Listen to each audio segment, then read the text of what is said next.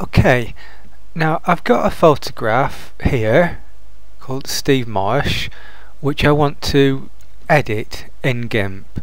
So I'm just going to click on it and drag it into the work area of GIMP where I'm going to drop it, and that's now the photograph of Steve open.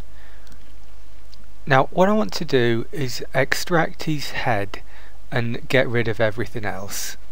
So I'm going to zoom in quite close to do that. So that's view, zoom, and I'm going to go in 4:1, which is really quite close, but I do want to be quite close. And what I'm going to do, I'm going to use this tool over here, which is called the Paths tool. Looks like a pen, and I'm going to click on that to select it.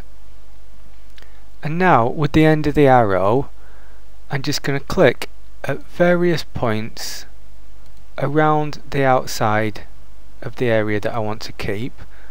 I'm using this bar to help me move around.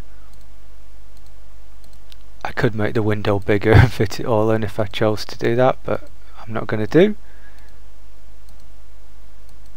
And I've got a scroll bar on my mouse, so I don't have to use the side navigation bar to go down.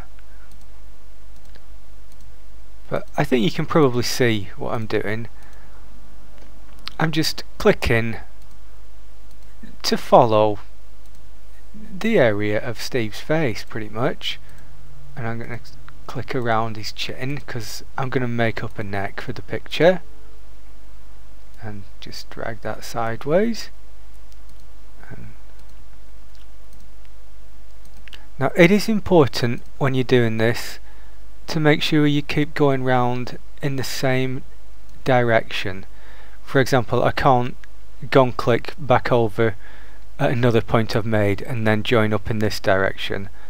I've got to keep going around in the direction I chose. I chose to do it clockwise. I could have chosen to do it anti-clockwise. The only important thing is that each click joins up to the next one that you make, because the computer obviously doesn't understand what you're trying to do. So all I'm doing is drawing straight lines from one click to the next one, which is why I'm having to make so many of them to make an accurate tracing of Steve's face and hair. And pretty much finished now. And final one to just join everything up. So that's now gone all the way around Steve's head. So I want to select that from path, and I've done that, so that's good. I can now edit and either cut or copy, I don't care. Cut looks a bit more dramatic, so I'll do that. So you can see we've taken Steve's face now, and now I can edit, and I want to paste as a new image. And there we are. That is now Steve's face removed from all the stuff we didn't want. Fantastic.